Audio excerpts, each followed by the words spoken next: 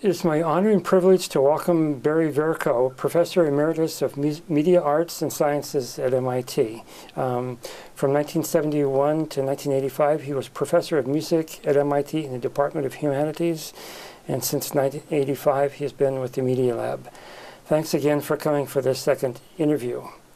Also assisting me is Christopher Ariza. He is visiting assistant professor of music at MIT. He is a composer, software developer of musical tools for live electronics and algorithmic generative systems. And thank you, Chris, for coming as well. So Barry, I want to ask you about some stuff from the early years of computer music, more kind of aesthetic kind of questions. The early days, computer music research, a lot of it, I mean, modernist composers were very interested in that, but there were some other things, other interests of some of the founding figures of computer music, like Max Matthews. There were other kind of pragmatic goals. Can you talk about that? And then we'll talk about some of the more kind of modernist stuff. But I'm curious about what was kind of driving some of the original research. Well, it really has to do with control. That composers wanted precise control over the sounds they were going to get. And in the early days when I first was in electronic music with analog synthesizers, I worked a little bit with Mario Davidovsky when he showed up at MIT, not at MIT, at University of Michigan as a guest composer there in probably 1963. The prospect of moving from cut and splice techniques, of course, but for which he was the master, into the development of hardware such as the Moog synthesizer and things would put you in a situation where it was certainly real time, but you would be sitting on stage there tuning these analog modules and sort of having to worry about the tuning because they would float around. Whereas with computer systems, you have precise control over the pitch of things and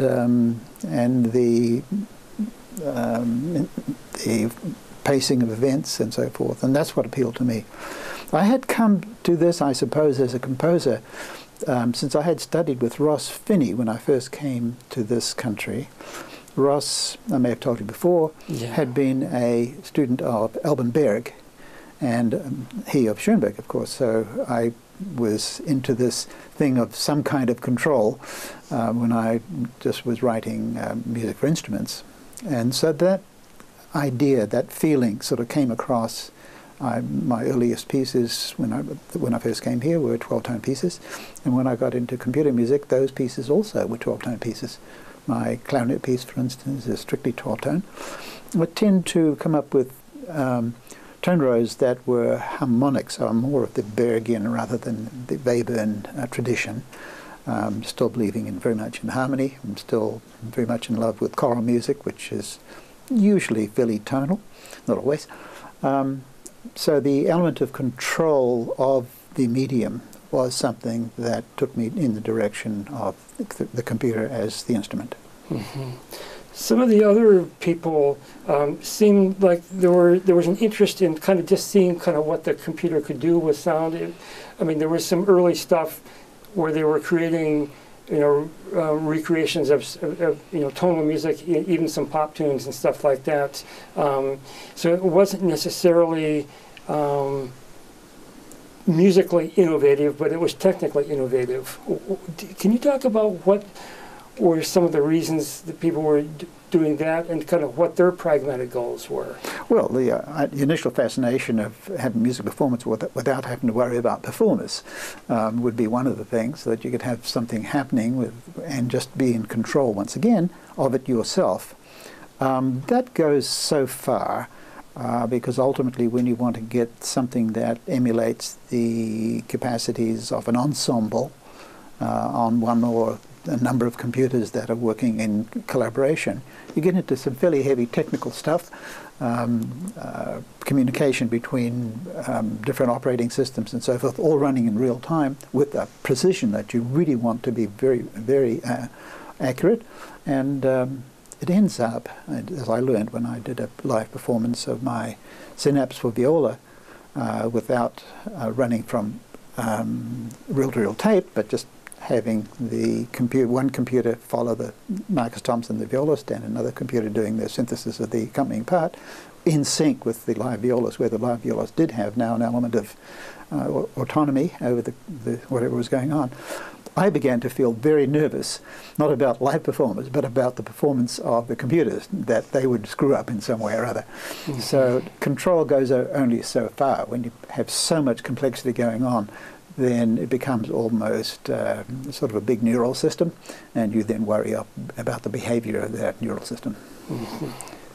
I think an interesting aspect of this opportunity for control is that the control could be applied to other musical parameters of pitch. The serialists, of course, were interested foremost in organizing pitch structures, and it seemed to me that a lot of early computer music practitioners sort of reveled in the opportunity to control other musical parameters other than pitch. I'm wondering if you have any thoughts about that. Well, the earliest computer music that came out of, say, Illinois with the Iliac string quartet and so forth was not actually done for pitches at all. That is to say, computer-generated pitches. It was just something, a score. Writing a score was then to be played by live performers. And that continued in a way to be the tradition in Europe, that you get the works of Godfrey Michael Koenig and so forth, and they were concerned about using the computer as a way of composing, and those pieces were then played by live musicians. The thing that was happening in America, and probably because it had a sort of a technical advantage, was the composers then tended to focus on the computer as the realizing of the sounds themselves. And in some cases, the sounds might, in fact, or the sequence of pitches may be, in fact, computer-generated. Mostly, the earlier composers were doing the composing themselves and having the computer, of course, then just generate the sounds as a substitute for live performers. So, in the early days, when you didn't have a real-time control with the computer, there's a lot of significant pre-conceptualization that has to happen, and even before the era of computer music, there's lots of composers who really valued a lot of kind of pre-conceptual thought, and as computers, we have this real-time control. I'm wondering if you have any thoughts about, is there something that might have been lost in terms of a kind of artistic discipline that comes with the pre-conceptualization, where you don't get, real-time kind of feedback. In the same way that if you write a big orchestra piece, you don't get real-time feedback until you hear the performance. And I'm wondering if there's a similar kind of thing that with computers, and something that might be lost. Yes. Yeah. Well, we should append to the word control the idea of real time or not real time. So there is control that can be there in the form of how you create the score, what kinds of parameters are in the score that you then depend on technology to realize accurately. But until about 1990, none of that was happening in real time. So that the idea of going into a studio for 30 minutes and coming out with a 20-minute piece, which was the case, was a possibility a few years later when you have sort of automation to the point that composers are giving up control almost entirely, is not the situation in the early days, where composers were themselves responsible for the score and the computer was just simply realizing the sound. But that was putting the sound realization onto some storage medium, typically a disk initially, but then coming out through an analog to digital to analog converter, and recording the sound on analog tape, typically reel to reel. And that was where you then got into something that you could hear back in real time. It might have taken 2 hours to synthesize something that took 2 minutes to then play back. So you have a 60-to-1 computer time to real-time ratio, which was pretty common in the early days. So there wasn't the sense of real-time control happening in those circumstances. It wasn't until, in fact, the first real-time performance was with my C-Sound that I took, a version of that I took to a computer music conference in Glasgow in 1990, and that's the first example we have of something happening in real time, the synthesis happening in real time, where you could now, for the first time, have interaction with it. And that was a huge change. Perhaps the biggest change in computer music, to have real-time interaction, so you could have the computer listening to you in real time, and vice versa. You could be listening to it in real time and responding. So suddenly you're into a situation there where it's rather like live performers listening to one another, and that makes the whole composition and creation thing go into a very different phase. Right. I mean, there's real-time, performative aspect, but the real-time kind of compositional aspect. Yes. And do you think that there's anything possibly lost in terms of the kind of discipline that it took when there wasn't a real-time feedback with hearing sounds that you're synthesizing?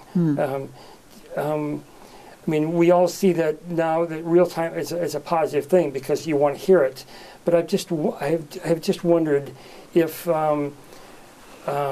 something might have been lost in terms of a particular kind of artistic discipline required. Yeah, I know what you're driving at. No, certainly if you're forced to wait for something, you're going to think about it more carefully, particularly if you're going to have to invest 4 hours of computer time to hear 4 minutes of music or something. You're going to take a lot more trouble to notate precisely what you want, and that puts one in a reflective mode. And when you're composing and you sort of think about something and go back and revise, etc., and naturally that's going to benefit the piece most of the time. Sometimes it pays to be very natural and sort of just being able to do things quickly. But being able to think about a piece and reflect on it is usually a good thing. And so when the computers were very slow, there was a lot of thinking that was going on. The computers were thinking too, but the humans had a lot of thinking time as well. And I think you're right, that did benefit the early pieces. Although the early pieces were not really very exploratory. They were not very innovative. They tended to do simple things. They were sort of not getting into the big, sort of massive amounts of sound that the analog studio people, the Mario Dave-Losky pieces, for instance, were able to get into in that I'm talking here about the early 70s. And so it took a while for computers to get to the point that they could actually match the sound banks that you got from the studio. Right, right. In those early days, I'm probably thinking more so of the analog. There was this concept of what they called organized sound, and in some ways there was this notion that we had almost a new kind of art form that was using sound, but it wasn't based upon traditional parameters of pitch and rhythm, but the timbre, texture. Yeah, well, of course you had that even in Paris in the early Paris days. Right. Found sounds and so forth, or the work of Yushchevsky or whatever. You had a lot of that in the analog domains. And you could have the same thing, of course, showing up then in computer music once you got to the point that you could have the computer modify the sounds that you were working with, go through and analyze the spectral content and shift it around in some way or other. And once those techniques became fairly advanced, that of course was a fun thing to do, to take sounds and pull it apart using digital techniques and put it together in other ways. And so there the computer had another perspective on sound that the analog studios didn't. Had you done much work kind of with those kind of concepts either with other composers, you know, in some of the workshops you did with composers, or your own work with this kind of organized sound kind of principle? Myself, not really. I suppose in my Synapse piece there was an example there where I took an analysis of a string violin sound and took it apart and re-synthesized it, and so that I could play it again in different pitches without having the spectral change. And that's the essence of what you could do. When you've got phase vocoders and things later on, you could actually make pitch and time shifts without sort of having the Munchkin effects of speeding up and slowing down. Yeah. But that took the development of phase vocoders, which was mid-70s, late 70s, before those things became realistic. As far as the opportunity to manipulate sound files in the trajectory of Music 11, Music 360, C Sound, where did these opportunities start to become available? With Music 360, they were not really available much at all. With Music 11, once we had the computer to ourselves in the early MIT Experimental Music Studio, we could almost get our hands on things, and that's when you began to find the awakening of the possibilities of being able to do something, have a greater level of control over the digital processed sound. But the real control didn't come until 1990 with this the first real-time C Sound performance, which was at the ICMC meeting in Glasgow, 1990.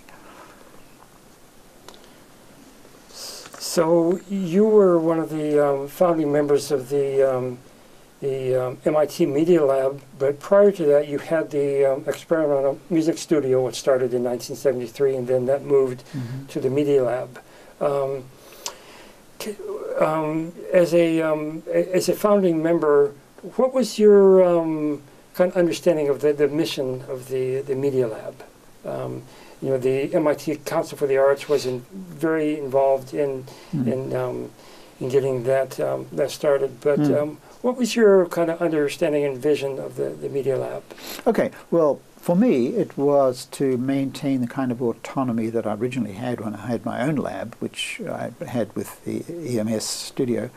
That I had taken, I had got by taking over Emma Bose's lab when I first came here in 1971.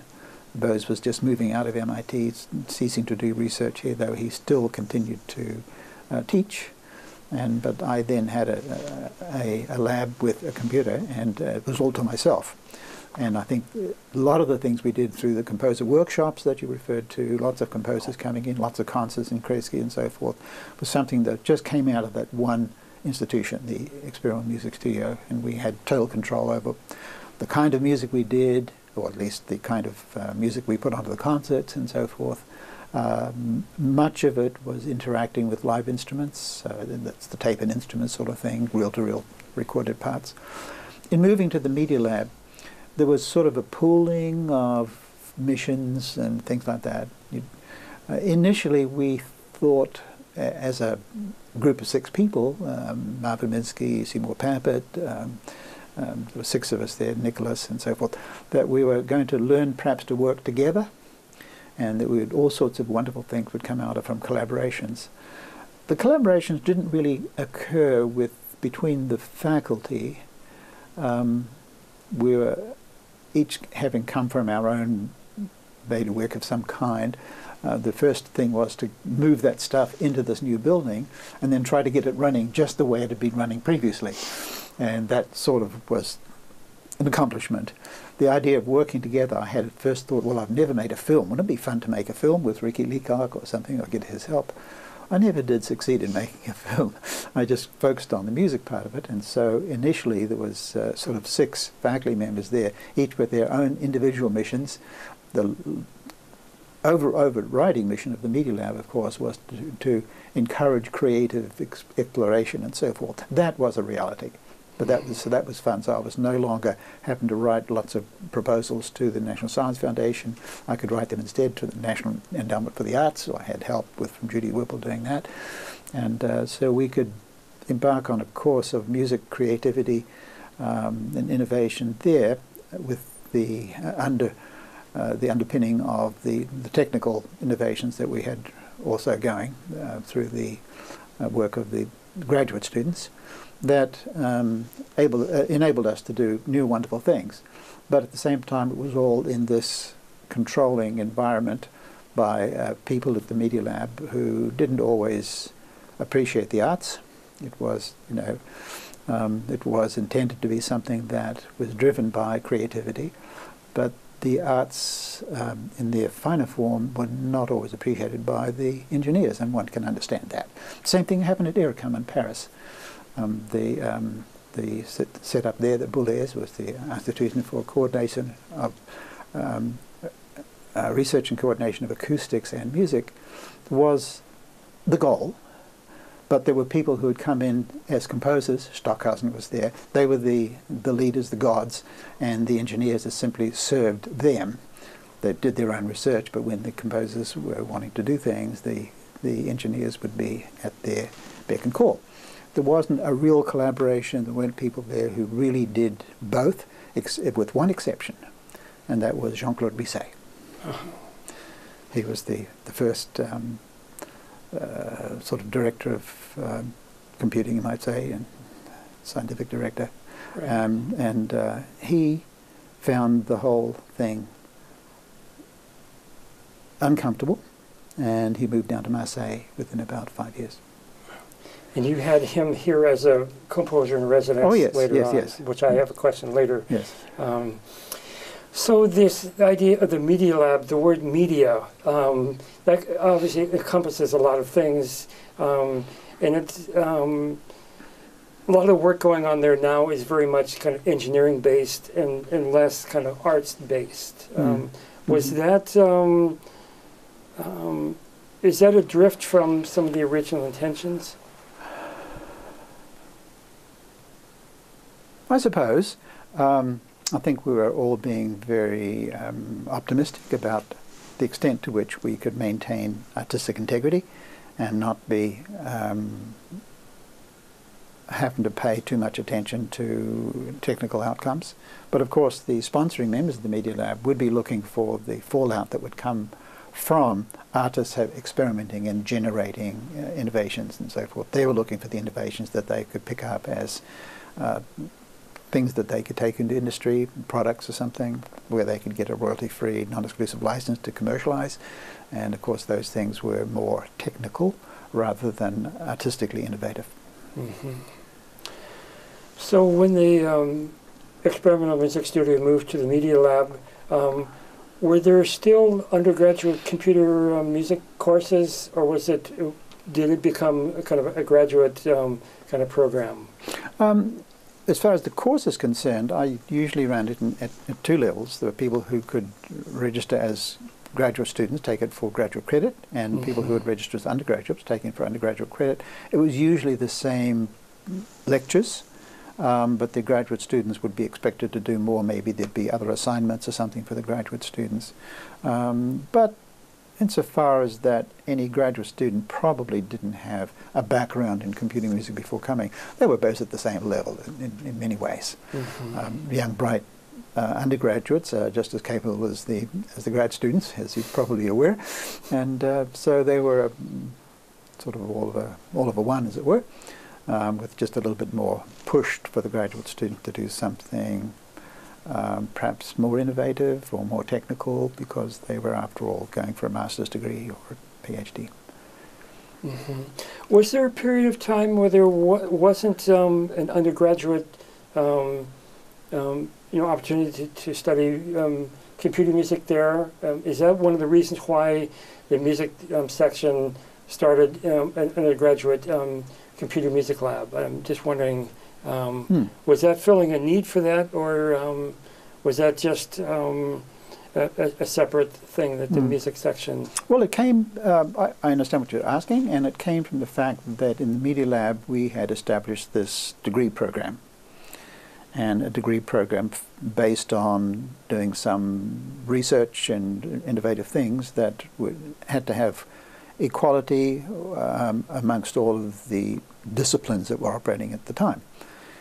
So we were wanting to make sure that people who came out of the Media Lab had a degree that would mean something, and so that people could go and seek a job. I had some very good students who came through and did a master's with me, with the idea ultimately of doing a PhD so that they could become a university teacher. But in the beginning, it wasn't commonly regarded to have a degree, a PhD from MIT, as a good qualification to get a university job somewhere. So I lost some of my best students to who would go off then and do a PhD at UC Berkeley or some other place where the university itself and the programs there already were had a qualification associated with them. Later on, that idea that a degree from MIT Media Lab, where the focus there was on, I suppose, interdisciplinary, cross-disciplinary ideas. Later on, that became very advantageous for the students. So that when the students first arrived, of course, arrived in the early days in the Media Lab with 6 of us faculty, no 2 of whom were in the same field. And we tried to work together, as I said earlier, but we didn't really. It was the students who then found themselves in this highly interdisciplinary environment and soon learned the art of lateral thinking. And whereas in the early days of the Media Lab, that was not very valuable outside of the Media Lab, not highly regarded. But later on, as academia moved, I suppose, around the country, the idea of being an expert in lateral thinking across very different disciplines was an asset. Mm-hmm. And very soon, after about 8 or 10 years, we found that the hitherto narrowly defined departments were then looking to hire our students because they suddenly had this cross lateral thinking as an experience. Mm-hmm. And that was really a big accomplishment of the Media Lab. And that was one of the things that Nicholas Negroponte, the founder of the Media Lab, thought would happen and thought would happen sooner. It took a little while, but it did happen.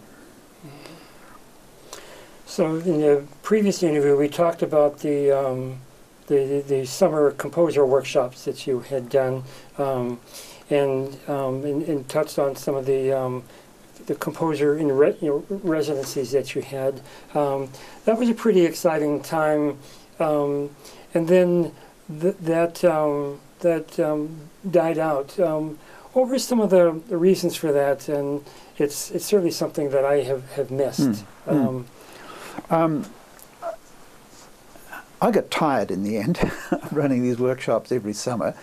I would be run off my feet for a period of 6 weeks with very little sleep and getting these pieces or getting the incoming students all up to a certain level. And of the 30 students who'd come into the workshops, I would then choose about 10 who were sort of commissioned to write pieces for a concert in Kresge, which was already scheduled. We just didn't have any music yet. And so that was a very tiring period each summer to be doing that with no sort of break, then normal teaching during the year.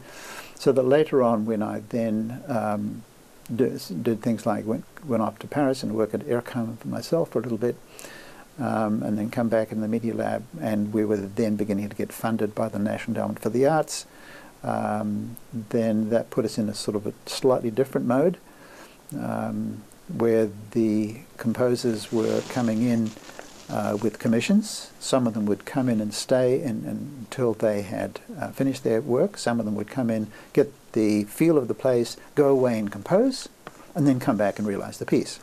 But always with the assistance of students as technical assistants.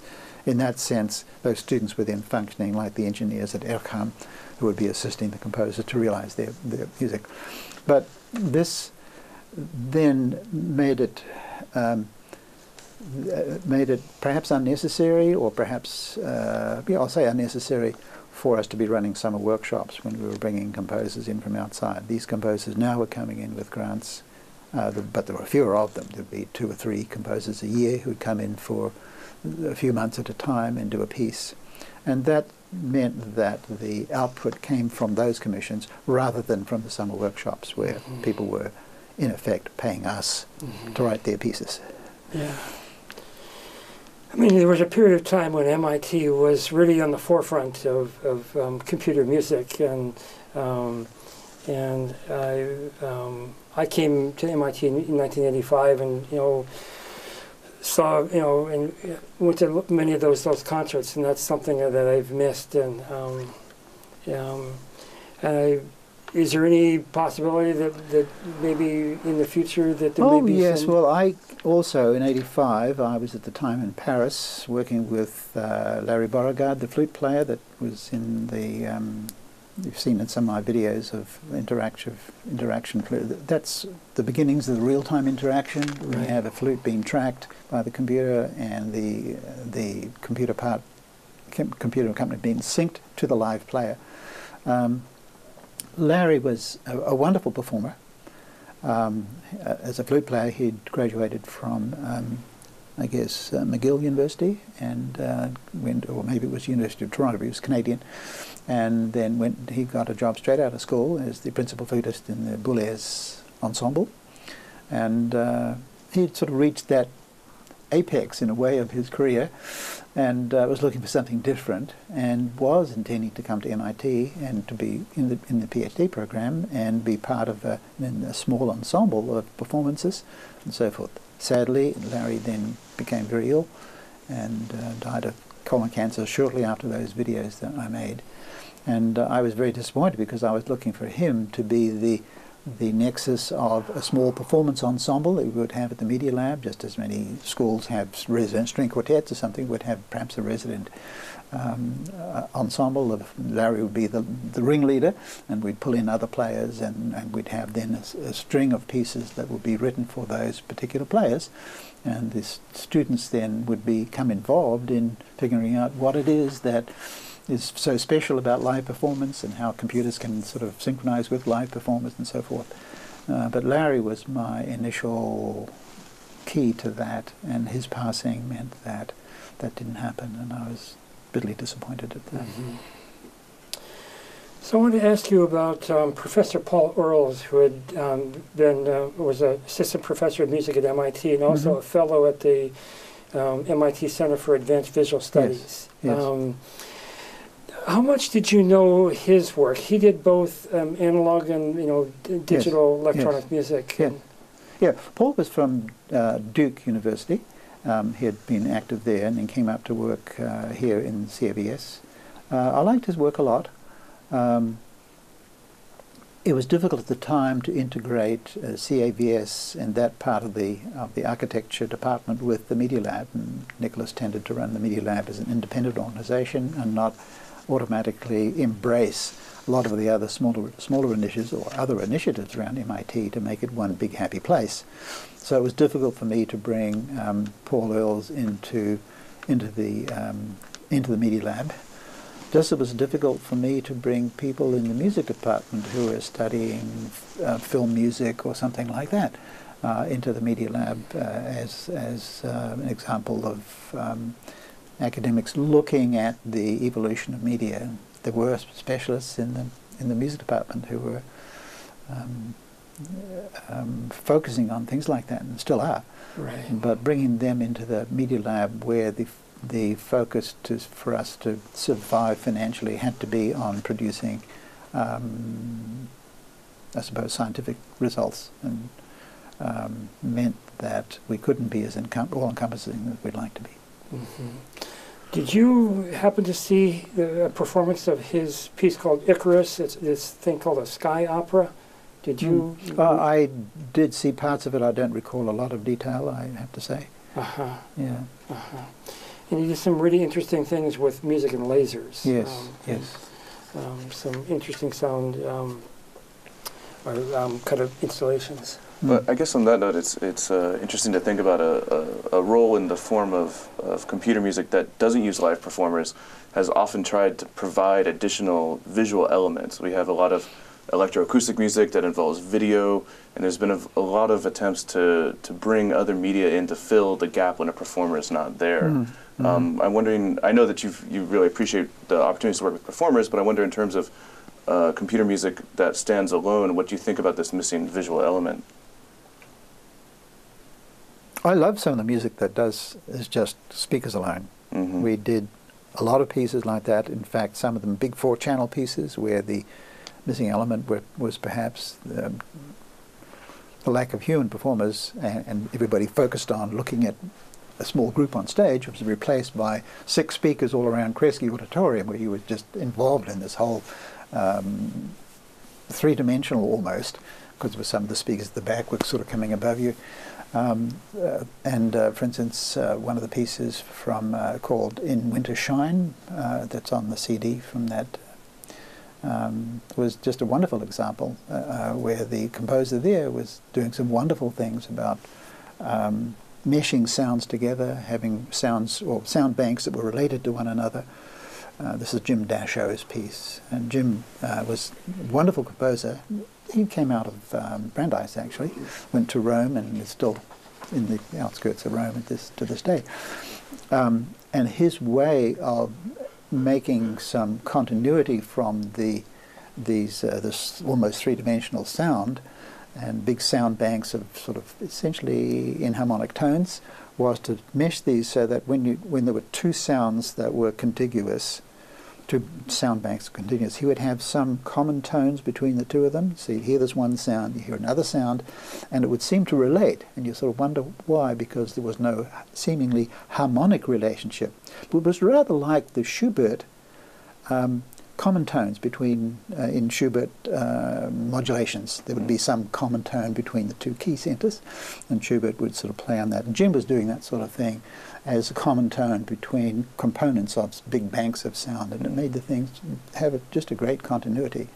And but that came from a very determined use of the computer, where he could rely on things being exactly so, and then formed his own relationship between the sound clusters through that technical means. You wouldn't know that in hearing the piece. You would just feel, but gosh, this seems to be consistent. There's a coherence here. Wonder what it is. And that was it. So backtracking a little bit, Jean-Claude Risset had done a composer in residency here, and he wrote an interesting piece called Duet for One Pianist, where the second piano is computer controlled, and that's an interesting aspect of computer music too. And, do you have any thoughts about that? And also, I wanted to ask you about this thing that he put together called Sound Catalog of Computer Synthesized Sounds. It's kind of a catalog and documentation of... Well, that sound catalog predated the Media Lab even, and predated the stuff at MIT. That was from 1969. That was when Jean-Claude was at Bell Labs working with Max Matthews, essentially on the Music 5 text. Yes, he was an innovator in that sense, and really catalogued sound, and continued to be a sort of an expert in cataloguing sound and timbres and things like that, along with Dave Wessel. When I had worked with him a little bit at Vercoe, but he was then at the point of moving out and going down to Marseille, as I said earlier, I was quite enamored of Jean-Claude and his ability. He's both an excellent musician and an excellent scientist, and you really find that as a combination. Usually people are good at one and not the other, but to find someone who is good at both and continues to practice both and not simply lose sight of one of them, which is sort of what I've done, I perhaps think. Jean-Claude has just kept up composing and kept up scientific research, and I sort of admired that whole thing, which is part of why I then had him come here to do a piece. Now, just prior to that, when I'd been at Vercoe, I had taken a student of mine, Miller Puckett, who was a PhD student at Harvard at the time. He had been a math major here at MIT. I took Miller with me to Vercoe the second time I was there, and so he lived at my house, and you know, he was a big help in what we were doing, except what he did there was, in looking at how I was going about this music -1 thing, the idea of tracking the flute and doing, in the second year it was actually tracking a violin, since Larry Beauregard had already died, so I was at this point tracking a violin and doing automatic accompaniment and looking at how the computer could be made to respond to tempo rubato performances. And so looking at what happens when two performers are coordinating in that manner. Miller Puckett was in the background looking at how I was putting things together and started to come up with graphical representations of what I was doing. And that ultimately led to something that was called Max MSP. It came out of Miller looking at my stuff, coming back here with us and doing something, so beginning to realize that in a more formal system, and then ultimately going back to ERCOM and completing that Max MSP work. And it was that Max MSP system that then Jean-Claude Risset used in his 12 etudes or for one pianist. Mm-hmm. And that was a wonderful example of getting into real time. Computer was involved again in this time, not in making the sound, but in simply controlling the relation between the live performer and the synthesized, that is, say, piano controlled second part. And Jean-Claude worked out just a number of wonderful ways of controlling what the second piano did. Sometimes he would play a note softly on this keyboard, and this would do something fast on the, or he'd play something loud here, and that would do something slow in the second machine.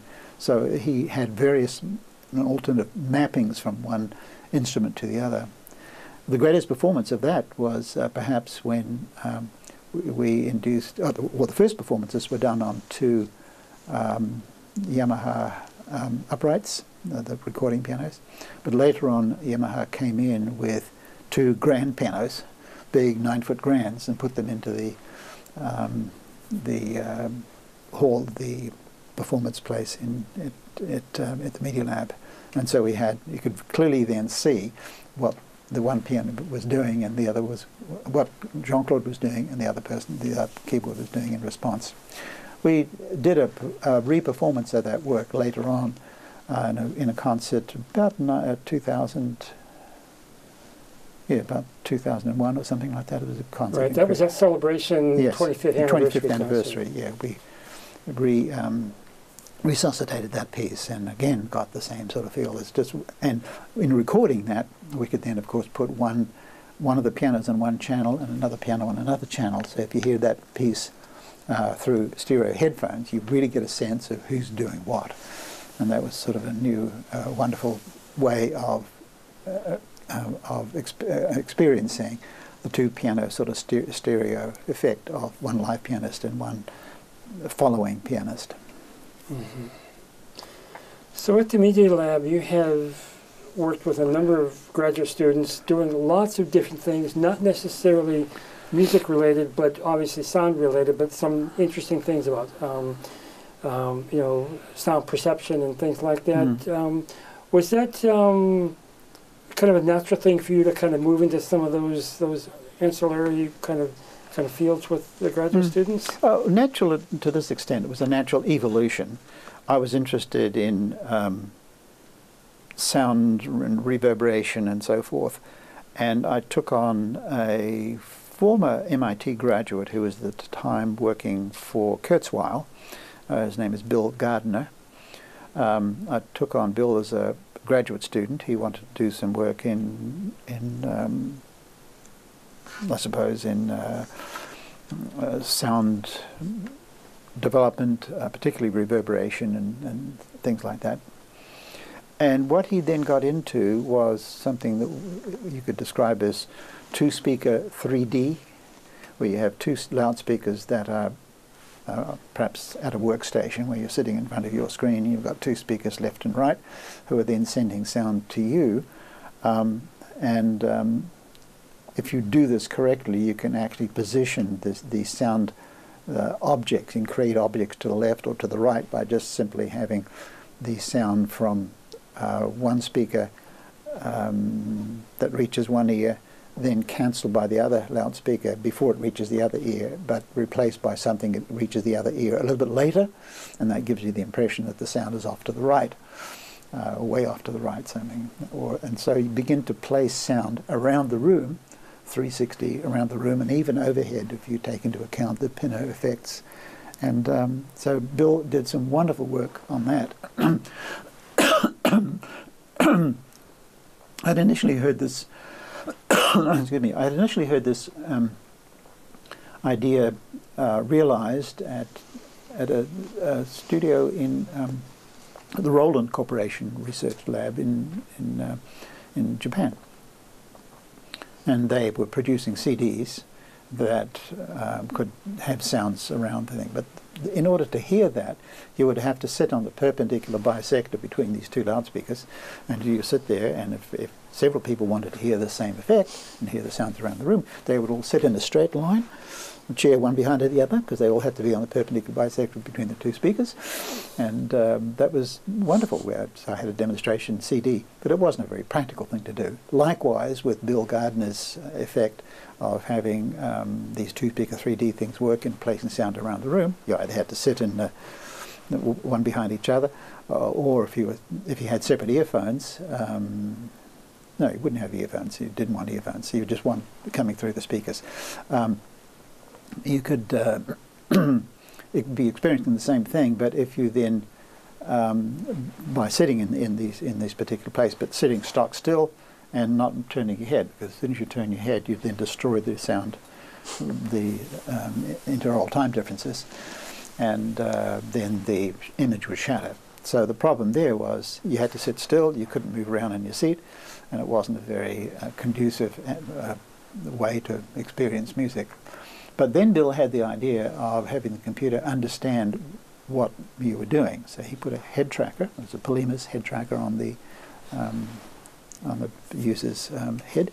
So the computer could then tell if you moved your head around this way or this way, and it would immediately make up, realize that your ears were now in a different location, and so it could do this same crosstalk cancellation, which is essentially what it was. And the image would stay. And that was a wonderful piece of work. And so I was interested in carrying on that work. Bill did that as his PhD dissertation. He then graduated in 1994, I think it would be. 94, yeah. And I needed another person to come in and do something, to pick up that work, do something similar, carry it on a little further. And that's when I chose a student who was actually a Boston student, but he'd gone and done some work as an undergrad at Northwestern University. He had quite a lot of experience in acoustics, and his name was Joe Pompey, and he came in as a grad student with me, and he'd been he seemed to be well equipped to pick up from where Bill had left off, and I was quite confident that we were going to get the next step in this thing. But he'd only been with me for about 2 or 3 weeks, maybe a month or so, when he said, well, now I'm here, let me tell you what I really want to do. What I want to do is create a loudspeaker that just plays like a laser beam, plays sound in one direction. So you could hear it, but you could hear it and they wouldn't hear it over there. So and it sounded totally unusual, because loudspeakers, as you know, are like incandescent light bulbs. They just send their energy in all directions pretty much evenly. But the idea of a loudspeaker that worked like a laser beam was something very novel. And this required the sound to be encoded on something that had a much narrower focus. In this case was ultrasound. And if you the degree of spread of ultrasound depends on the ratio between the wavelength of that signal and the size of the speaker. And so by controlling that, by having the speaker rather larger as a sort of flat surface like a pizza dish, and having the ultrasound up at around 60 kilohertz or something, then you could actually have a fairly narrow beam that was had a spread of 2 or 3 degrees. And the audio then was encoded on that, sort of like an AM/FM encoding on the laser beam as the carrier signal, and then you would then have to somehow decode that. Well, it turned out that 60 kilohertz ultrasound finds the air a very unstable medium, and it begins to break up as soon as it gets about 3 or 4 feet away from this loudspeaker. The loudspeaker was actually a collection of 70 or 80 little speakers about this size that were initially taken out of the Polaroid land cameras. This is the range-finding parts of the Polaroid land. And so they had a high frequency response, good, but almost no lows. Anyway, the 60 kilohertz carrier wave was fine. It was high enough to be above the threshold of hearing, so that for human hearing, so it wouldn't do any harm to be hearing this. It was even above the threshold of hearing of cats and dogs. Not quite sure about crickets and other things, and we never sort of got to finding that out. But this idea of encoding the audio on a 60 kilohertz ultrasound carrier was really very novel.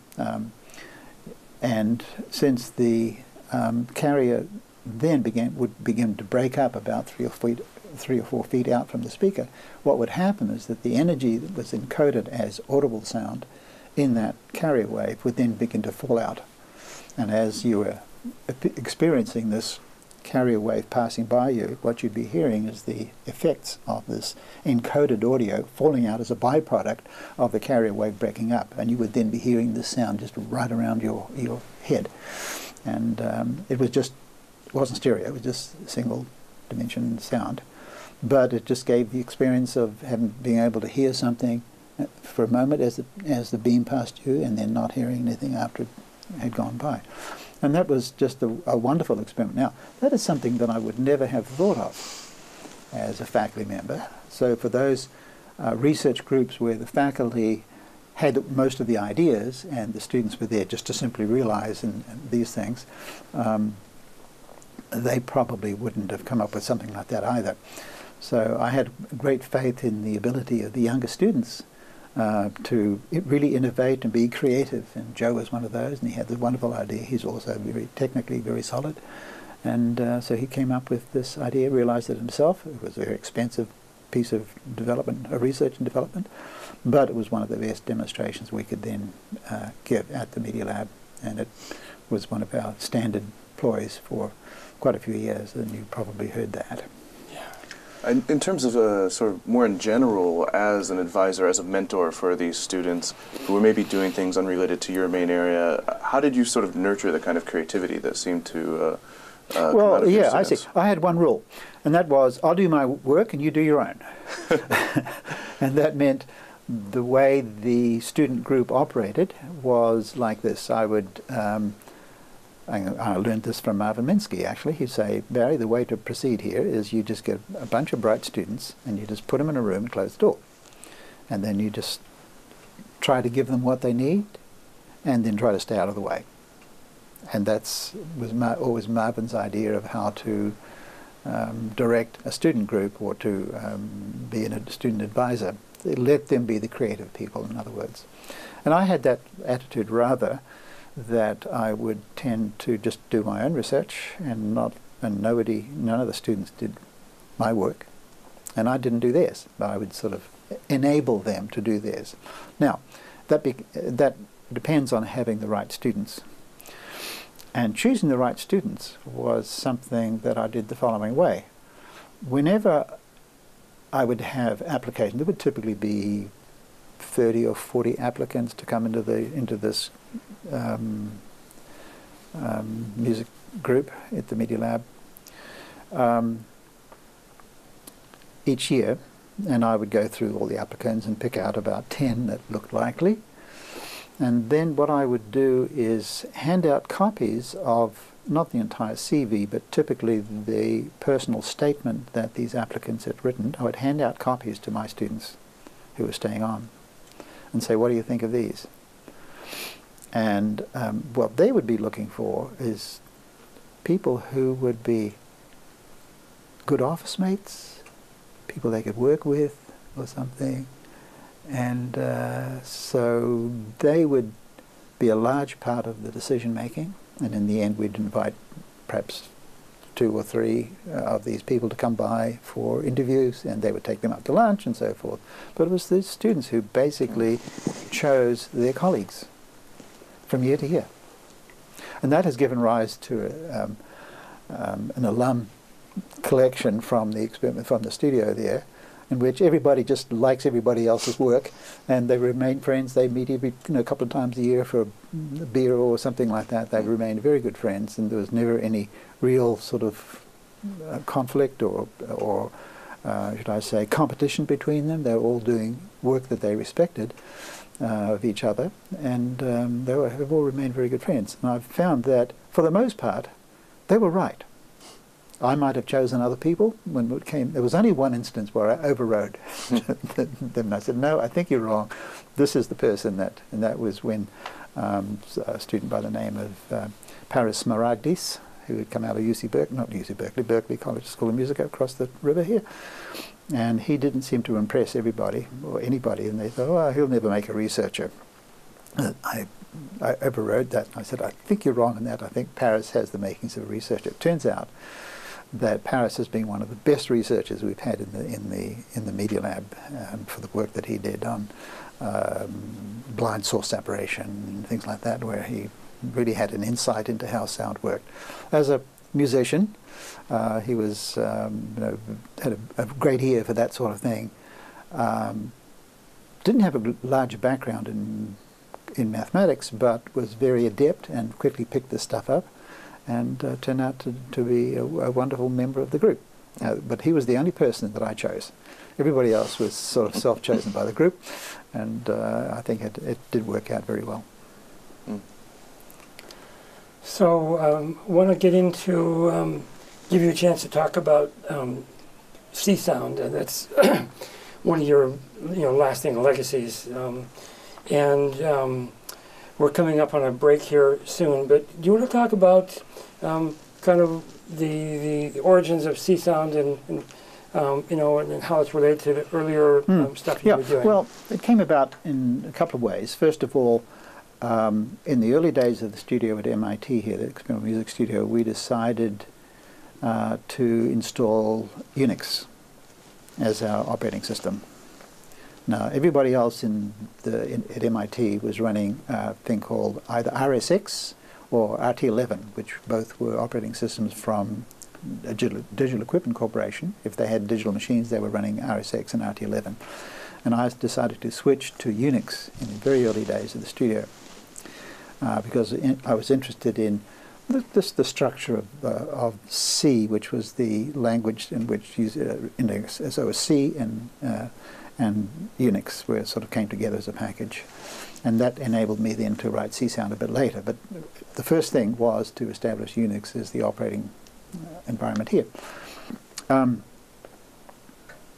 Now, that initially put us out of step with the rest of MIT, because the rest of MIT was able to send messages to one another, early primitive email sort of communications and so forth, using RT11 and RSX communications. And it just wasn't connecting to Unix at all.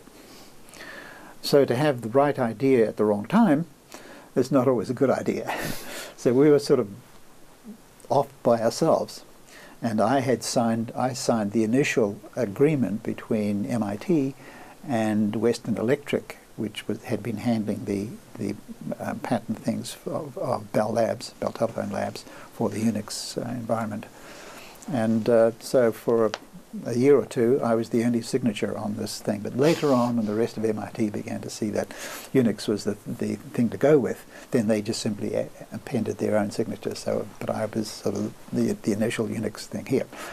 Now that had me working fairly closely in C to begin with, but I was still running Music 11, because on the PDP 11, even though we were running Linux, Music 11 was running in assembler language. So it was RT11, no, sorry, it was PDP 11 assembler, and so I was cranking a lot more speed out of the machine, a lot more compute power out of the machine by sticking to the assembler language. I had done the same with Music 360. That was all assembler too, and could beat the Fortran equivalents by a factor of about 4 or 5 or something like that.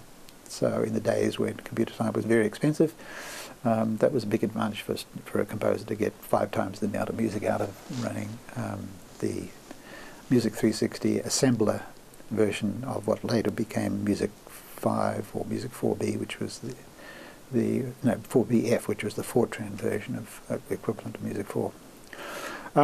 So coming from the PDP-11 assembler version, sort of a version of C-Sound, with the one difference that I established in PDP-11, in Music 11, the idea of control signals. In Music 360, everything was running at the same audio rate, controls and everything else. In PDP-11, writing Music 11, I decided to establish another network, I suppose, internal network of signals, which were the control signals. And I gave them little names of K something. So audio signals were A sig and control signals were K sig, where sig might be some other name. That I actually got from Don Buchler. Buchler's synthesizer was different from the Moog synthesizer, and that Don Buchler had 2 classes of patch things. These were both analog things, but 2 classes of patch chords. One of them were audio chords, and the other color was control chords, control signals. And so these control signals actually controlled the analog oscillators that were putting out full frequency audio signals. And so he had control structures and audio structures, and I thought that was a great idea. Don Buchler's synthesizer never made it to prime time. It was a very interesting thing. There was a lot of these things around at the time, a lot of music came out of that, but never became as popular perhaps as the Moog synthesizer. But I thought the simplicity of having control signals and audio signals was a really amazing step forward. And the beauty of Don's system was that it really did recognize, whether Don knew this from a science standpoint or not, recognize the difference between our perception of frequencies and our perception of envelopes. Envelopes operate at a different rate. We can only hear like 20 consecutive sounds or 15 or 16 sounds as independent entities before they then start to become pitches. And that depends on the rate at which neurons can, or the envelope sort of detectors can actually be reset and accept another sound. And that's a very different thing from perceiving pitch, which is we're sort of now looking at how things operate at a different speed. Now the fact is, with pitches, we don't really hear the pitches because the neural rates in the auditory mechanism don't exceed more than about 1,000 times a second. So we're not actually hearing anything over 1 kilohertz. What's happening is it's energizing the part of the sensory mechanism that we associate with those higher frequencies, but the energizing is not actually making those things fire at that rate. And so there's a difference between the way the auditory mechanism detects envelope shapes and the way it detects pitch structures. And Don, whether he knew that or not, as an engineer, he possibly did, or sensed it in some capacity, had neatly divided these two things. And I thought that was a nice division. So when I came to write Music 11, I actually put in this other level of control, which was the control signals that would control audio oscillators in the language. Now, throughout that, in writing Music 11, I had various experiences when I was writing Synapse of the shape of envelopes and so forth, that initially our idea of an envelope was sort of like a piano envelope that would sort of rise and then naturally decay, whereas I think I may have told you before, my violist could actually have much more control over the steady state of the note, and so I then came up with different shaped envelopes that would rather emulate what string players and wind players could do that pianists ordinarily wouldn't do. So that gave rise to a different kind of control signal requirement anyway. But in writing all of this stuff, I would write these things in assembler language, as I said, for speed. And I would carefully document with little comments to the side, you know, add this to this or whatever it is, and I'd had this my own notation for documenting what wasn't so apparent in the assembler language. It was a little bit obtuse, but when it came to writing, but I should say that the documentation was fairly complete. It'd been oscillated, everything would go, the filter, everything was encoded, and you know, 4 times the square root of this or that or whatever was all right there in the comments. So how did I write C sound? I basically took Music 11, deleted the assembler language, and compiled the comments. And that was about it. There had to be other changes, of course, but that's sort of how I got into the C version, because it turned out that my comments were largely C-oriented, C-based. So C is a natural sort of set of symbols and operations and things, and that's worked pretty well for my. So I had to do a little bit of tidying up, but that's sort of how I got there. That's not giving C in real time, not real-time C sound. That was a later thing that required computers to get a bit faster before that could happen. But that's how the early version of C sound actually came into existence. So were you able to get the performance with that move to C that you had with the assembler code? Or close enough? Well, I was on a different machine now, because I was actually moving on to, well, I was still on the PDP-11, I should say, the floating point processor, yes, but I was moving towards a VAX machine, which is where that had a lot more speed. The PDP-11 at this point was given to me by Digital Equipment Corporation in 1972, and we're talking now about this thing happening in 1986, 87, when I think it was around that period that we took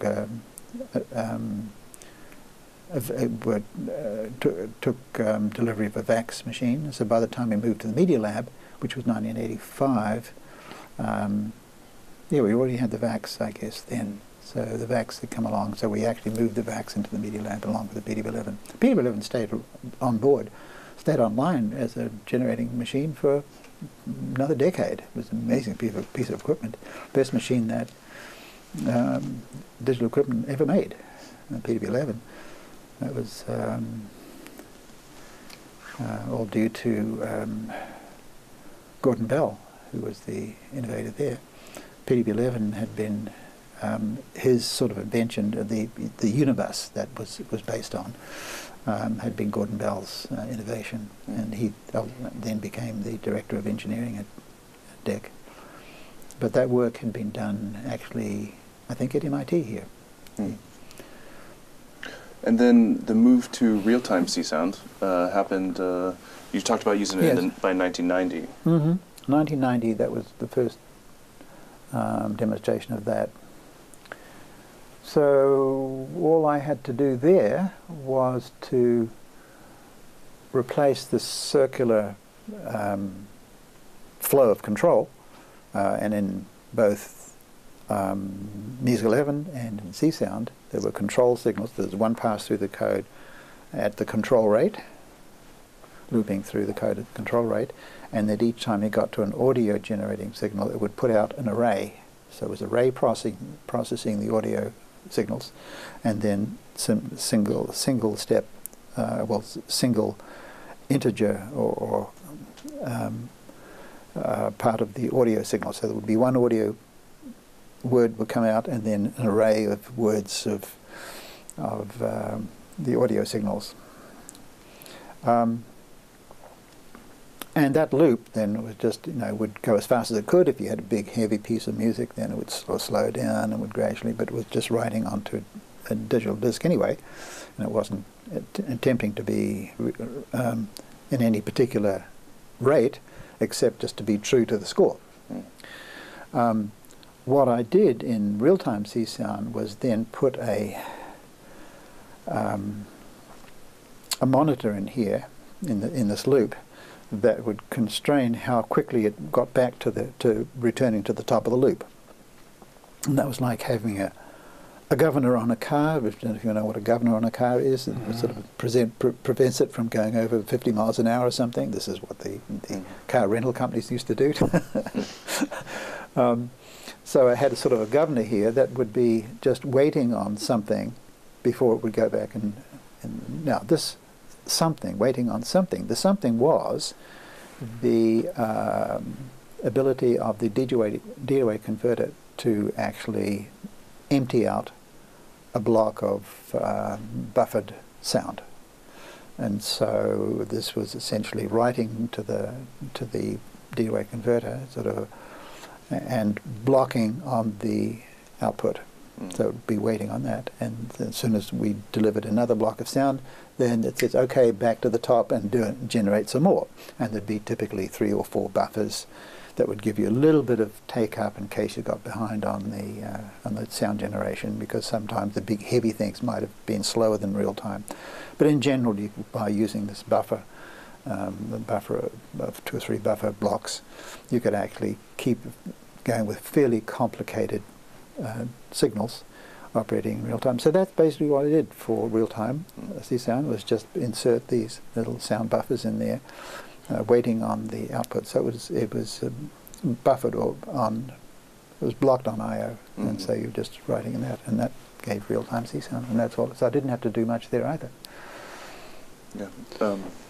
So with aside from the real time thing, were there particular musical problems that were kind of underpinning kind of what, how you structured C-sound, and the fact that you had, you know, the separate audio and control signals, that gives you a certain kind of control over the kind of sounds you're trying to create.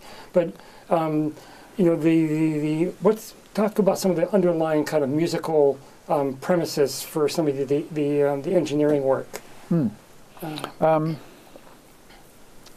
The idea was to, first of all, produce very efficient oscillators and filters that were capable of running in real time and not simply taking so long to deliver sound to the output that the buffer would empty out. So each orchestra, comprising a number of instruments or so, that may be all operating at the same time, or perhaps just one instrument at a time or whatever, each orchestra would have this finite limit of how much it could get done before the buffers would empty out, and you get a stuttering effect, and when the DAC would repeat a buffer before it was refreshed with a new block of sound, and that was sort of you could tell when it was getting behind real time. So that meant that we just simply had to make it very efficient, a very efficient orchestra, and so it stayed in assembler. Or in the case of C, the beauty of C language as opposed to other high-level C++ and other languages, that C was running very close to the hardware, and I was sufficiently familiar with what the compiler was going to do to my C code to know what assembler it would generate, and I would use this opcode or this C structure instead of another C structure, because I knew that this one would actually run faster. And so by keeping an eye open for things like that, you could still cram a lot of speed out of this thing. Now that's just dealing with technical things, but the idea of getting into something that was now real time meant, as I was saying earlier, suddenly you had an interaction with the computer at the speed of the piece that was being played.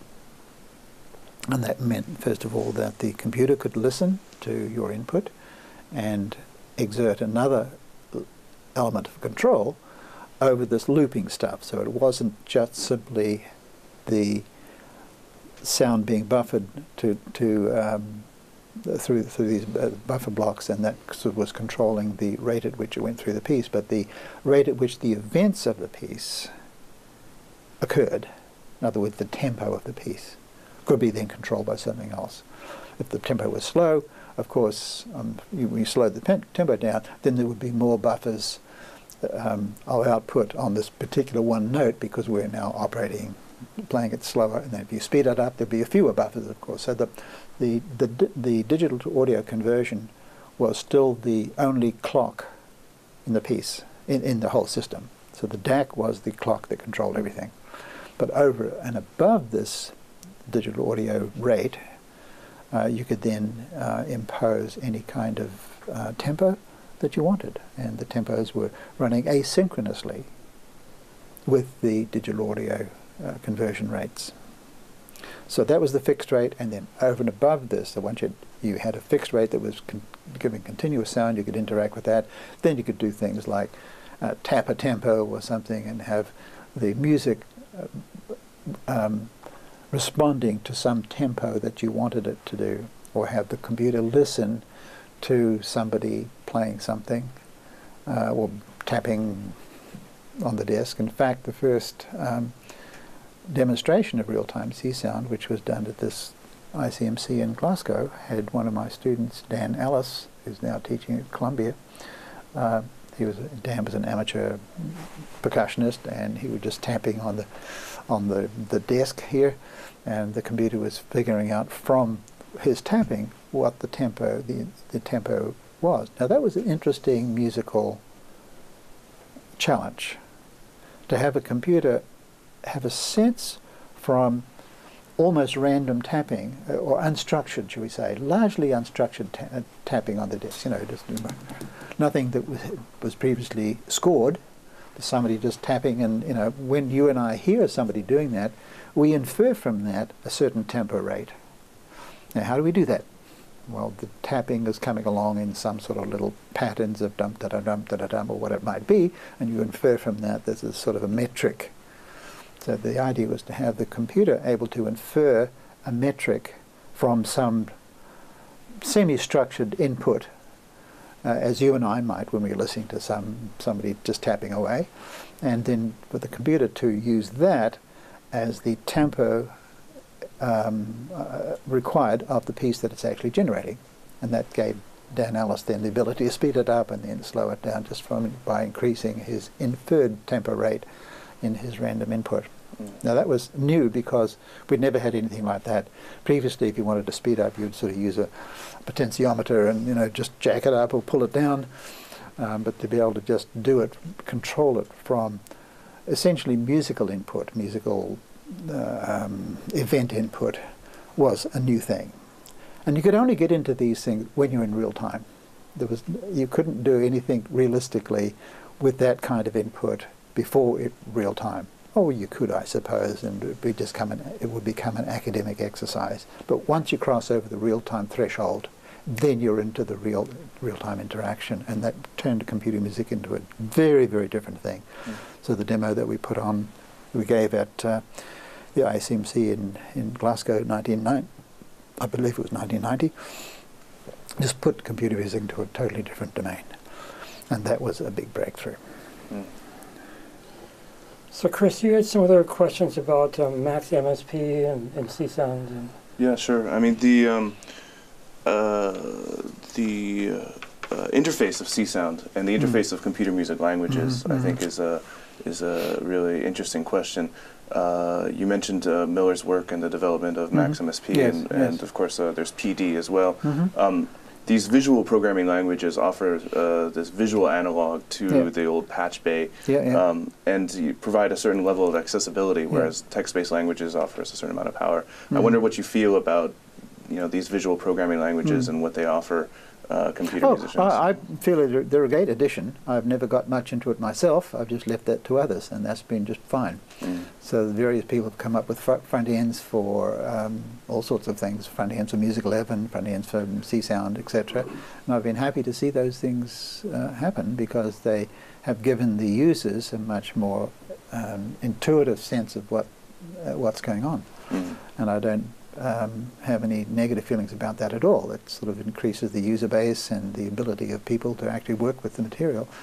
I have stayed rather true to the integrity of the code underneath. that does the sound generation, because I've always regarded the quality of that sound as being uppermost. And you can only get that by focusing onto those things and not getting too distracted with whatever the pretty things are on top. I prefer to get my kicks from the beauty of the sound that comes out, rather than the fancy sort of front ends. Yeah. But I do agree that those things have been really a great addition, and that's been great. At a certain point, the licensing of C-Sound changed. Maybe it was 5 or 10 years ago or so, in that range, and became an LGP'd license system. Can you talk a little bit about that licensing change and how that sort of promoted the growth or distribution of C-Sound? Yeah, well, all along, I had the habit of just making all my code public. And Music 360 in the beginning, I would be mailing off, running out of the post office every second day and mailing off a 360-foot reel or 300-foot reel of tape to people who wanted to be running Music 360. And the same was true of PDP-11, the RT-11, not RT-11, the Music 11. I would happily give people access to these. In that case, I was able to send it over the internet, and so that was a lot easier than running down to the post office with a 300-foot reel of tape to mail off to somebody. So I've always given things away. So I was quite happy for people to be adding, when they got hold of this, to be adding their own things. Jim Dasho, for instance, even in Music 360. Jim Dasho wrote his own opcodes. He's the only person, I think, who's ever done that. But he was sufficiently into the code and able to sort of envisage some new thing that he wanted that I hadn't supplied, and he would sit down and figure out how to write the new opcodes, which was amazing, in assembler language, 360 assembler language that was written in. And yeah, Jim's the only person who, to my knowledge, ever did anything like that. But I was happy to see him do it and add and just enrich the environment to his own needs. And people have continued to do that. With Music 11, they would sort of write other things, not only front ends, but actually get down and write sort of new operations down at the guts of things. And that continued to happen with C-Sound. People wrote front ends, and also people would add opcodes. It got to the point where the composers who were writing opcodes were doing it in response to what they felt their own needs to be. I should say that in the case of the expansions of Music 11, new opcodes there that came rather out of my summer workshops, when people would say, oh, I'd really like something that did this, it doesn't do that. Okay, I'll do it for you and you'll have it tomorrow. Or in my own case, I needed something that did this a little differently. So usually these opcodes would come out of the creative need to solve a problem that you'd sort of confronted yourself, your own fault, but you had to solve it somehow. So you would typically come out with another opcode that would do this thing. Sometimes it might be just a case of efficiency. You could, with the existing opcodes, do this create the structure that would solve the problem, but then it was too slow to have all these things up. So you would write one opcode that did it all efficiently, where all the sort of the minor details were inside a single opcode and could be all done in assembler, as opposed to passing like a bucket brigade between opcodes. And people were doing this through the 90s in fine style, and then were generating pieces and putting pieces on concerts, and then wanting these pieces to be recorded, and that was just fine by me, since I had no qualms about them recording their own music, etc. But they began to be concerned because C-Sound had NSF written all over it. That is to say, I had some support from the National Science Foundation to be writing that early stuff. Even though I said I just simply compiled the comments, there was some support from the National Science Foundation. So it had to be with reference to National Science Foundation, and maybe there was concern, there was some reservations about that. To what degree were these things that people were now putting on top of my C-Sound, were they owned by the composers? Was their piece now owned by the National Science Foundation or whatever? And it was a legitimate concern, I felt. And so by moving to an LGPL, it's sort of a more open source or a more available agreement, then people felt that they could actually write and produce pieces and write their own additions to this thing and proceed without little concerns about suddenly violating some rules somewhere. Once you do that, of course, you then open up the thing to all and everybody to start adding things, and sort of the community of C sounders around the world. I'm always amazed at how large that has become through the push that has come from Rick Boulanger over at Berkeley and lots of other people around the world, John Fitch in England. And there's a huge community out there. So there's a C sound community, and naturally everybody wants to be in there and adding their own little opcode or something or other. And there was nobody really writing herd over that, unlike in the case of Linux, where Linus would say he'd sort of act as good cop, bad cop or something, and say, yes, we'll accept that, we won't accept this, and that sort of kept the lid on somewhat. C-Sound got a little bit out of control. I wasn't controlling it, and the people who started out controlling it, notably John Fitch at Bath, University of Bath in England, gave up control. He was a math professor and he had other things to worry about. And so that the public C-Sound became quite increasingly larger. And that eventually leads to software bloat, that systems become just too big to be maintained or to be useful on a small machine or something, fine on a great big Intel machines these days, expensive machines. But if you wanted to get into smaller machines that you wanted to use in concerts and having several of these communicating with one another, a big system like that becomes a bit of a liability. And so I was happy to see it happen under LGPL, that people could do all this stuff, but I always maintained my own version of my sort of private version of C-Sound. So there's public version, public C-Sound, and my own version of C-Sound, which is what I was using for teaching over here. It was something that I could more easily teach the classes with. There was limited variety of things that people could do when they were just learning about this stuff. And I've been happy just to run my own ship, as it were. And it's just like doing my own research, as I said earlier, doing my own research and letting other people do their own. And never the twain shall meet, or they didn't need to. And so I've just let the public C-Sound just go along on its own course, and I've sort of maintained my own thing. Now, the disadvantage then is that I haven't had the use of some of these other interesting innovations that have come by, and I haven't tried to emulate any of those things. A couple. But generally I just kept to my own more constrained environment and selection of opcodes. And so I've isolated myself, I suppose, in that sense, that I just haven't wanted to get involved in these other things. But it has meant that my own little version runs easily on very small machines, like the XO for the one laptop a child thing. And so I haven't sort of been too concerned. There's certainly a lot of flexibility and enough power there for the kinds of simpler examples of computer synthesis that would come up on small machines. Yeah, one of the amazing things about C-Sound is that it runs on nearly every platform and continues to run on every platform and has been used and embedded in many, many different things. The one you mentioned there, the one laptop per child program, when I first saw that there was C-Sound in that, I thought that was just amazing. It also has a novel patchable front end as well, which I was interested to see. I was wondering if you could talk a little bit more about the idea of giving synthesis control in a system like that, and the ability to synthesize music to a device that was initially intended, if I'm not incorrect, to children in Africa, really, and around the world. Yeah, well, you then run into another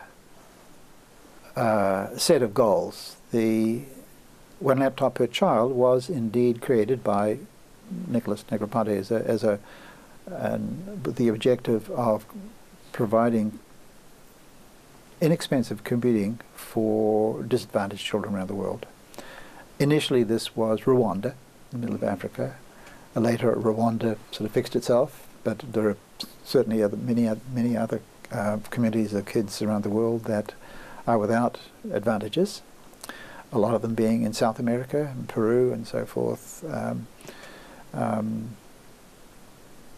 where the government has seen fit to purchase large numbers of these EXO machines for the kids in the very remote areas.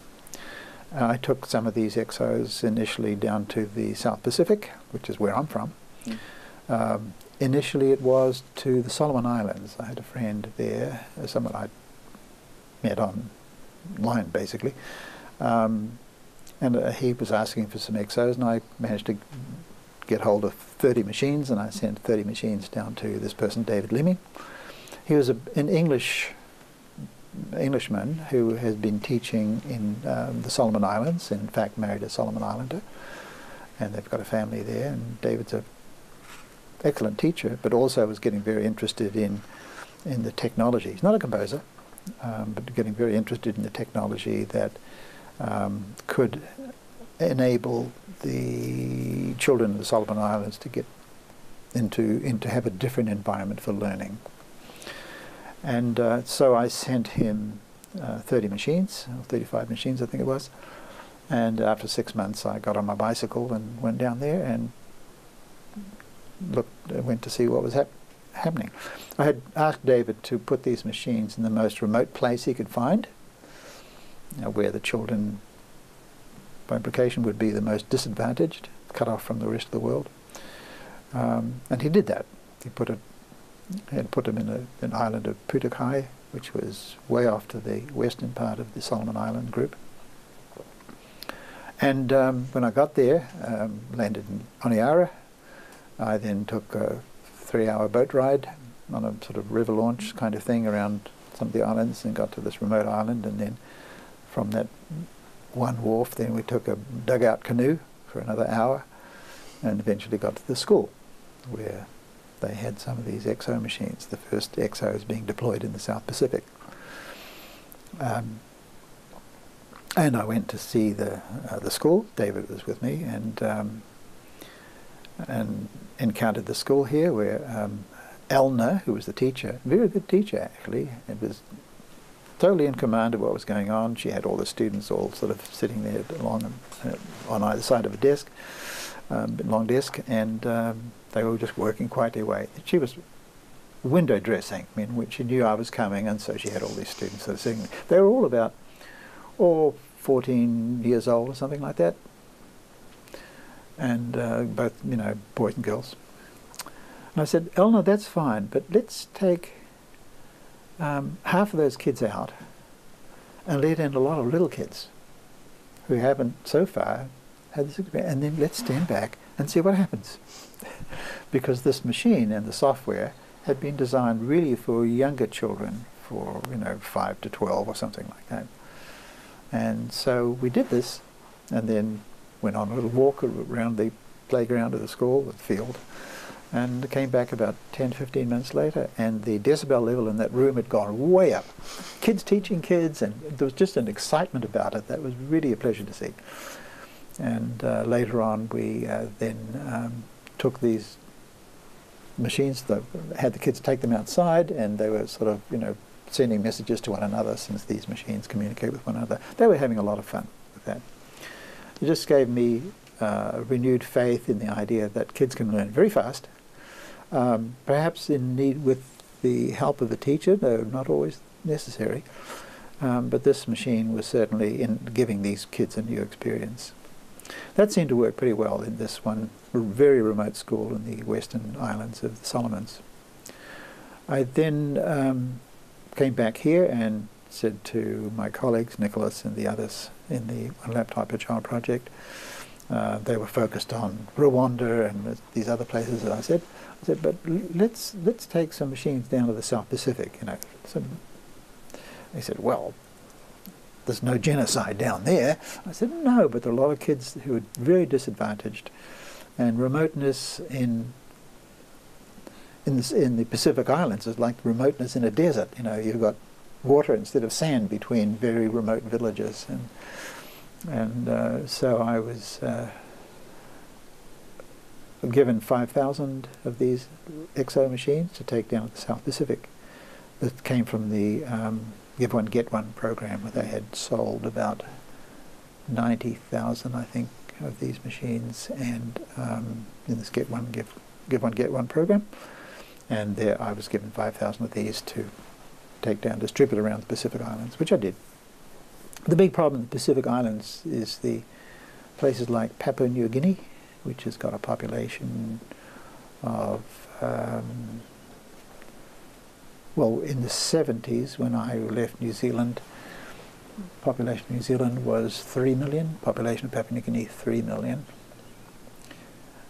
Go back there now, population of New Zealand is 4 million, population of Papua New Guinea 6 million. So the whole population just has taken off because there's all these teenage adolescent girls who have no future except having babies, and the population is going to skyrocket. The only thing that will stop that is education. So in various places around the world, it's the things that are missing, first of all, contact with the rest. The isolation is a big problem, and the other thing is providing these young creative minds to get into something that has to do with education. So you've got to provide educational resources for these to stop the growth of population. They either have big families or they become terrorists or something like that. It's the same thing. Education is the only thing that will stop those things, and there'll be a problem visited on the rest of us in this world before we know where we are. So education is the solution, and that's why I'm at this point, having retired from MIT, I'm very devoted to the education of the people in the South Pacific. I've taken it from Solomon Islands into first of all, I spent 3 months in Papua New Guinea, which is the big problems I was just describing, but also into the outback Australia, where there's a whole population. There's about something like 1 million Aboriginals there who essentially been just left behind. And you've basically got there a first world country with a, I suppose you might say, a third world or fourth world appendage that's just not being catered to properly. And so I've devoted a lot of my attention now to aiding and abetting the education of the remote kids. It's not ethnic, it has nothing to do with ethnicity. The poor performances on the NAPLAN, that's the sort of literature and numeracy and literacy sort of testing in these around the whole of Australia. It shows up that some of these communities do very poorly on the national, the NAPLAN scores. But as I say, it's nothing to do with ethnicity, because these Aboriginal kids are as bright as buttons. It's remoteness. That's the problem. And in a place like Australia, you can imagine remoteness can be pretty severe. You know, these kids are living in little communities that are 100 miles from the nearest community. And so this is where technology can get in and enable them to become part of this one world before it gets too far away from them. So how are some of those kids using the C-sound on those computers? Well, there are some things that have come out from the public C-sound community of a group up at in Toronto, or in McGill actually, have come up with a little set of things called Tam-Tam. There's sort of little interactive systems that the kids can use, and they get sounds back and they can have some sort of control, do a little bit of composing, but it's more sort of signal processing, patching things together. So they're not really composing with scores so much. What we've done here at the Media Lab is to come up with another thing called a music painter, where kids are given a canvas and they can draw on this canvas and draw faces and image and patterns and things like that, and then hear the sound back. And that's C. Now that happens to be running my C sound as opposed to the public C sound. Well, it doesn't make very much difference. But when you give children capacities to do that, to be creative and come up with sound structures and paint things with using spatial graphics, and then hear that sound back and get a sense of how space relates to time, then they're into a interactive learning environment, and that's nice to see them doing that. So we're kind of running up against the clock here. There's some other kind of big topics, things about kind of music at MIT. There's a quote here from MIT President Howard Johnson back in 1971. He says, "At MIT, we have disagreed with those who think that the culture of the arts and the culture of the sciences are separate and inimicable. We find a positive value in an educational program that seeks to give students an opportunity to understand and appreciate, and in fact perform in something substantial in the arts as well as the sciences." Can you just talk about kind of the musical and science? It was a nice, pleasant discovery for me when I first came to MIT to find that the arts were being seriously considered and taught and so forth. Very different. Arts and humanities, for instance, at Caltech were sort of very low on the totem pole there. Here they were given a lot of support. There was an academic credit. In fact, the students in general were required to take one arts course each semester, arts being arts and humanities, history or something, and music became just one of the options. It was very nice to see that. Moreover, the typical student here, typical one perhaps coming from the Far East, from the East, from Japan or someplace, oftentimes those kids were very good violinists coming out of that culture. They just happened to be also extremely good at nuclear physics, and that was clearly going to be their main vocation. But they maintained their interest in practice of music, and that had led MIT to support the growth of the music department here and the growth of music programs, the chamber music program, for instance, where you've got 150 kids every semester are involved in chamber ensembles, string quartets and so forth. You've got a symphony orchestra, etc. And MIT administration has seen fit to support that because they believe that's very much part of the rounded scientist, to have opportunity to be expressive and to be part of the cultural environment.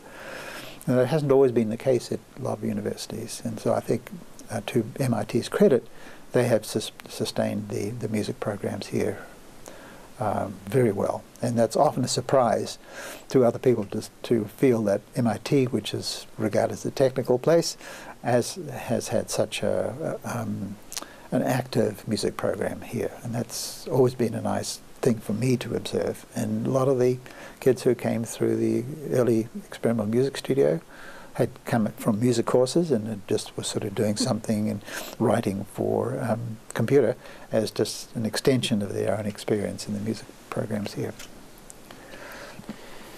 So as you look back at your career starting out as a composer and moving into engineering and software development, how do you kind of look back at that as from your perspective now?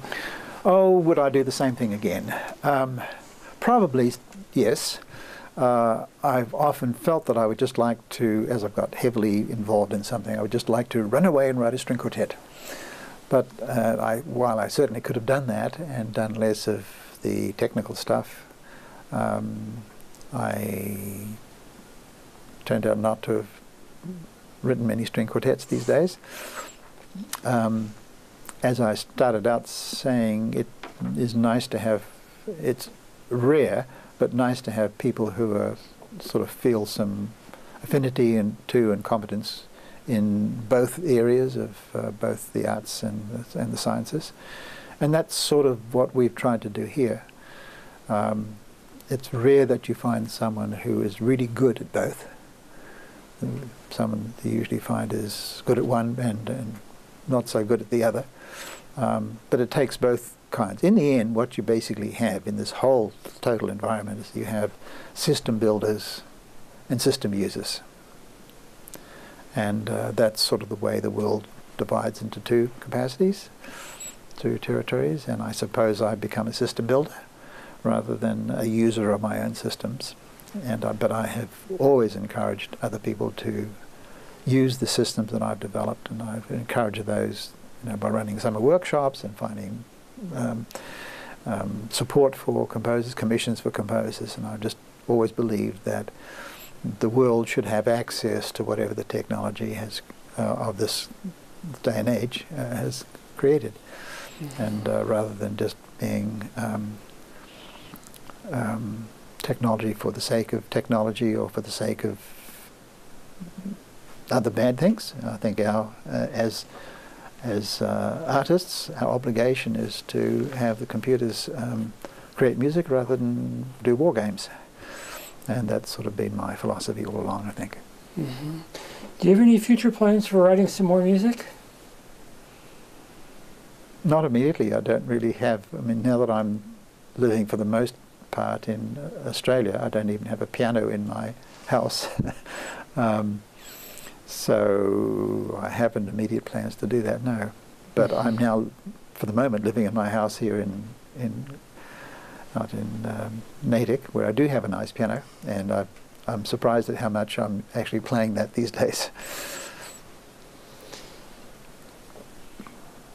I know that you're not so much, kind of currently involved in the computer music community, but what are some of the what are some central kind of problems that you would like to see tackled as far as computer music and just furthering the course of music? What would you like to?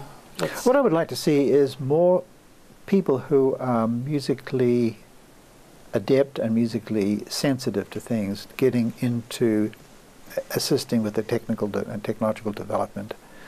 I think there's a big opportunity for people from other countries, not necessarily the US, other countries that now have a fairly mature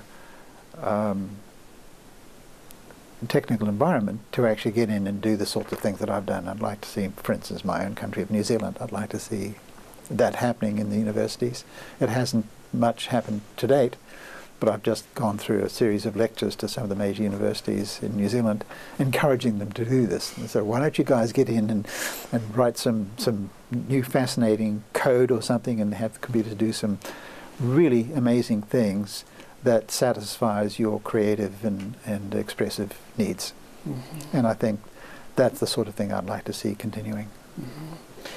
Do you think it's possible that there's a kind of sound synthesis that's not possible now that could create some sounds that we really have not heard before? Or do you think that future technical advances will be dealing with kind of the sounds that we've heard? I just wondered if there's some new dimension that we I'm not fascinated with new sounds. I'm fascinated with processes that will take sounds that we are familiar with or can recognize and sort of modify them so that we can understand the modification. But just new sounds coming out of the blue don't particularly fascinate me. I'm rather more fascinated with the transition of sounds, the modification of existing sounds into another sound, and say, wow, these somehow relate in some capacity, but just the discovering of new sounds has no appeal to me, actually. Mm-hmm. I mean, because that's not musically motivated. I think modifying a sound to go from one kind of sound to another sound has sort of an evolution to it and can be part of a musical motivation. Just coming up with a new sound from out of the blue seems to have no cause or need to exist. Mm-hmm. Mm-hmm. I mean, what's so interesting about your work is it's always based upon a musical and a human premise, and that you're not looking for computers to replace humans. And as we all know, computers are more and more, a part of our our everyday lives. And some people even have this idea that music is only something that comes out of a loudspeaker. They don't even, think about kind of a human performance. But I know that for you, the human, aspect of musical performance is really important. Do you have any thoughts about this? Well, yes. Marvin Minsky has developed a sense that music is perhaps a bug in the way in which humans operate, and I can't subscribe to that. I'm so much in love with music of different cultures, not necessarily the one culture, but for instance, in the case of music that's come out of my own sort of heritage, which is basically English, I suppose. I'm still very much in love with 16th century choral music of or some of the 15th century chanson out of Europe. Some of my favorite composers, Benoit and Bachois, and people like that. Yeah. I just love those composers to death. I mean, I just love hearing that, and those are the kinds of pieces that I will put on at home and listen to, more so than anything that's highly experimental, which I suppose becomes a bit removed from the humanistic aspect of who we are. I just find that some of the earlier music, when there's a mature tradition, as happened, as I say, with the 15th century song, or the late 16th century composers or something, middle of Baroque, well, then of course Bach later. I do appreciate all those, but I have a rather universal view of music, and it doesn't have to involve technology at all to please me. So with my friend Marcus Thompson on the music faculty here, I mean, he and I are both sort of closet Renaissance choral performers. That's what we like to listen to. So we often go to concerts when they're together to hear something when the Tallis singers are in town. We'll go to that, for instance. Do you ever sing privately the two-part Renaissance stuff? I always use the two-part Renaissance things in my teaching of counterpoint. I still think my teaching of counterpoint is 16th century counterpoint is my favorite subject. Remains that. But with Marcus, have you ever sung any kind of stuff with him? No, we haven't actually. I just wondered. No. Yeah. But I'm a big supporter in continuing the choral tradition that came to New Zealand through I suppose, the English choral schools. There's one choral school in New Zealand. It's down in Christchurch. It's a copy of the King's College, Cambridge, or maybe it was Oxford, the Christ College in Oxford, that has continued this real choral school where kids go, and sort of part of the education is singing in the cathedral choir.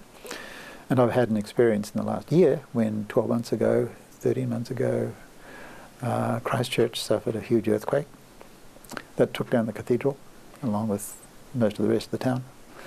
And I have come to its rescue in a way by immediately doing something to try to keep the choral tradition going, try to keep people leaving town, which is the worst thing that can happen to a city when people pick up and move somewhere else. So I've actually created a scholarship there to send some of the members of the choristers in the cathedral choir in Christchurch to Cathedral Grammar. And that was my way of responding to the earthquake. I decided giving money for bricks and mortar was probably the wrong thing to do at this day and age, since they're still having tremors. But doing something that will sustain the choral music in that city is something that I feel very dear to, and I've taken a big part in that, and I visit there quite often.